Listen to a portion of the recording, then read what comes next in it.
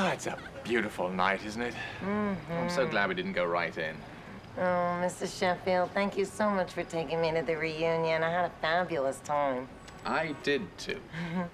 Did you know all your girlfriends were under the impression that I was your husband?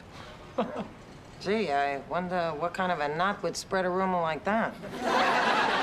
Isn't it amazing how old everybody looked? And yet, I look exactly the same. I know what you mean. You know, every morning when I look in the mirror, I still see the face of a man in his 20s. That's funny. Every morning when I look in the mirror, I hope to see the face of a man in his 20s. Well, let's face it, Miss Fine, age is irrelevant. It's just a state of mind. Absolutely. It's how young you feel that counts.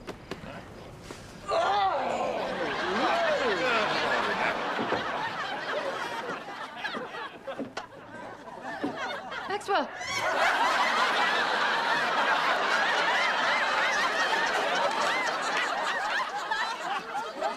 Cece, what on earth? What?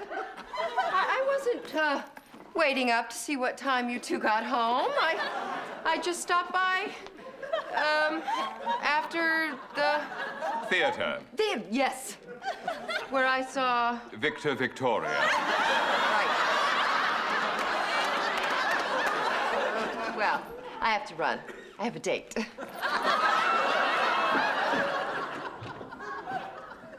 I hope it's in the village. Oh, hello, sweetheart. What are you doing still up? I can't sleep. I'm obsessing about getting old and dying. Oh, sweetie, that's not gonna happen for a very long time. Not me, you. Me? Oh, honey. I'm not going anywhere until I've got a house in Great Neck, a couple of kids, and a husband waiting outside the Loman's dressing room. See, sweetheart? She'll be here forever.